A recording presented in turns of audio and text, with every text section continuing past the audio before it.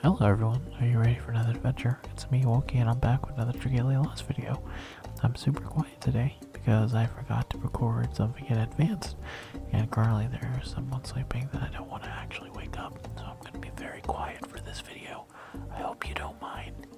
So yeah, it's the return of ASMR Wokey for this video. So yeah, let's get into it, huh?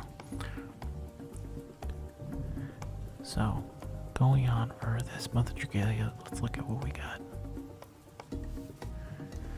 They are basically just telling us that, hey, more primal stuff is coming.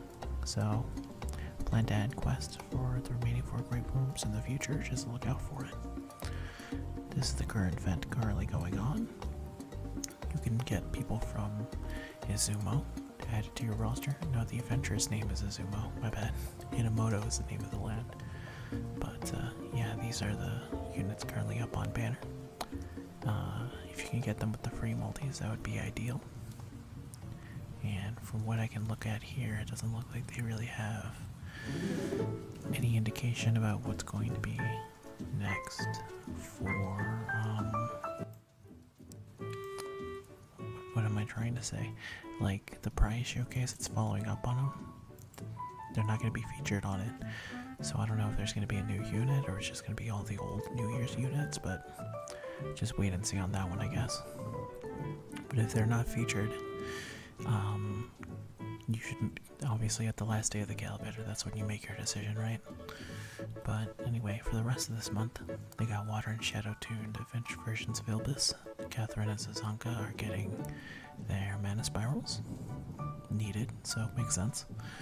The Fortunes for a Coliseum event is returning. I also expect for this event that we will get more Yukata style units, so look out for that. Part 2 of Chapter 23 is coming.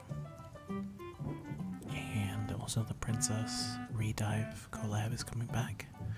So, I don't know if they're going to add more characters, but it's very telling that we haven't gotten a collab in a very long time, so it's only a matter of time until we get more collab characters.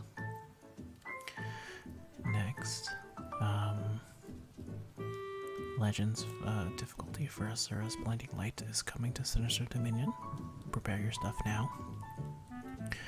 Prometheus, Simurge, Freya, Taishan, Gongzu, and Azrael will all be getting their 5th Unbind. Some future updates. Certain onslaughts and defensive events will be added to Event Compendium. An update in late January. We will continue to add onslaught, defensive, and Coliseum events to the Event Compendium as time goes on. Very good on them. It doesn't look like they're really going to be adding more of those type of events, so for the story, they may as well just add it to the Event Compendium. Event featuring the royal family of Albira will appear in late January. Some of the prince's older siblings who have shed away from the spotlight. Ooh, we're gonna get to see some of the other siblings, which is nice. For those hungry for more, high difficulty content, legendary difficulty for Elvis, Searching, Cascade, and Rise of the Sinister Dominion will be added in late February. And Primal Brunhilde will be added in late March. Wow, it's a long ways away. Yeah, it's a long ways away. And yeah, they say here's a bunch of ruble and 3 summon vouchers. And that's all there is for this month in Dragalia. Alright, I think that's it for me. Sorry if the video's a little bit weird, but this is the start of the slow month. I believe Dragalia said up until January, that's when the slowing down of the game is going to start happening. So that hopefully means to me is that there'll be less events and more time to save, because it's a nightmare to actually save in Dragalia, especially if you like a lot of units as characters and stuff. It can be really rough. So interested to see this new direction, and hey, let's see what more Dragalia has in store for 2022. Hopefully we get a new collab and stuff like that. Oh, I'm almost walking them up, so it's time for me to go. Goodbye everyone. Happy New Year. Bye bye.